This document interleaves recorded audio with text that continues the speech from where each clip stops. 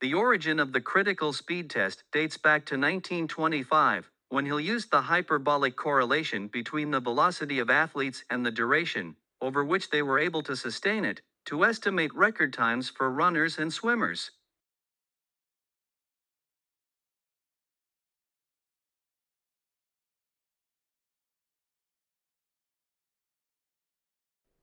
The critical speed test for runners was first performed in 1984 and was based on the critical power test, which has already been used in cycling.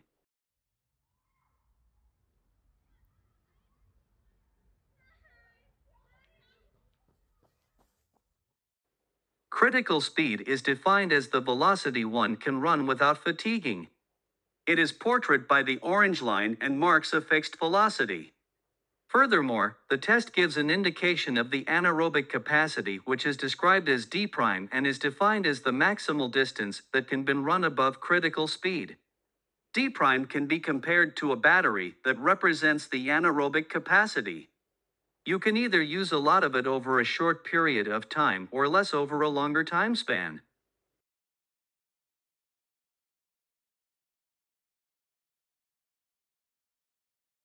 The test does not follow a fixed protocol. However, experts recommend at least 3 trials that should last between 2 and 12 minutes in duration. Furthermore, constant distance trials have proven to be more reliable than time to exhaustion trials. In general, the critical speed test is considered a valid method to predict running performances.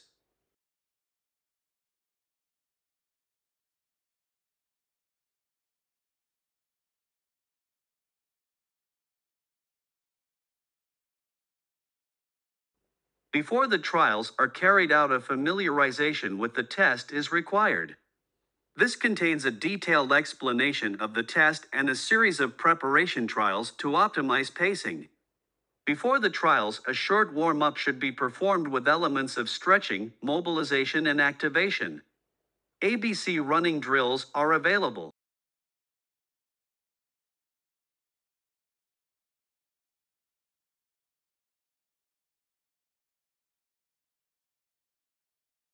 Then the test can start. Either the coach measures the time, or the test person stops himself with his own watch.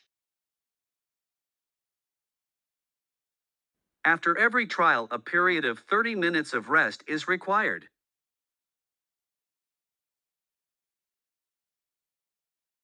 Sources of error.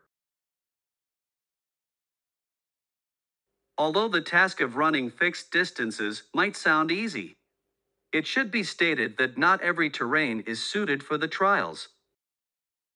Sharp turns are not suited for a critical speed test.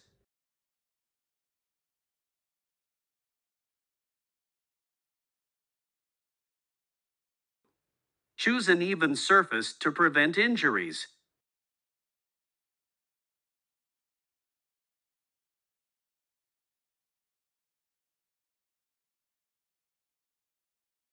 Avoid elevation and in particular stairs, as they will slow you down and misrepresent your running speed.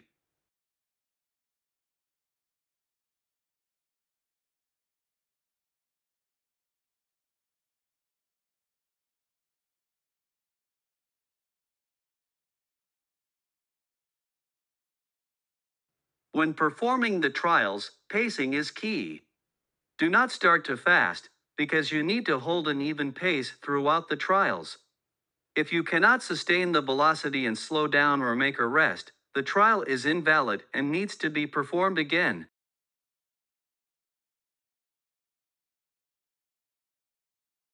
As an alternative, the critical speed test can also be carried out in laboratory. The trials can also be completed on a treadmill. This allows you to set a fixed speed.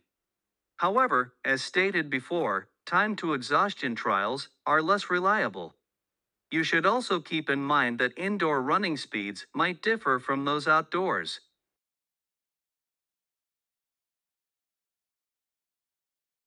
After the trials, the received data points can be visualized in a graph.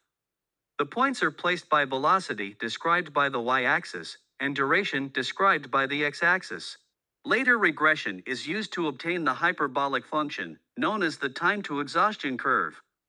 To determine critical speed, several different models can be used. It is important to state that none of the formulas is seen as the gold standard.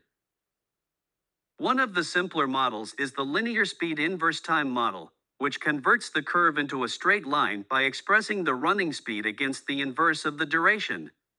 This is portrayed by the equation in the top right corner. In this model, critical speed is identified as the y-intercept, whilst d' is portrayed as the gradient. Next to the linear speed inverse time model, the linear distance versus time model and the hyperbolic speed distance model are used to calculate critical speed. A study by Dekerle et al. Used these three models to determine 5,000 meter times, and found an prediction error across the models of around 65 seconds, which can be considered as moderate. In conclusion, the critical speed test serves as a valid and simple alternative to spiroergometric and blood lactate tests and can be used as a useful orientation for expected finishing times in running competitions.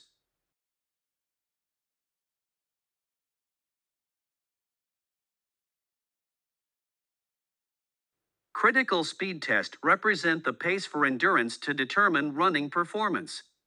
The test can be used in a variable way, also in team sports. There will be not much equipment needed.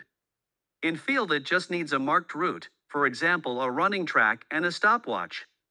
In the laboratory, a treadmill is needed. Finally, the process of the test in laboratory conditions will be summarized in a table.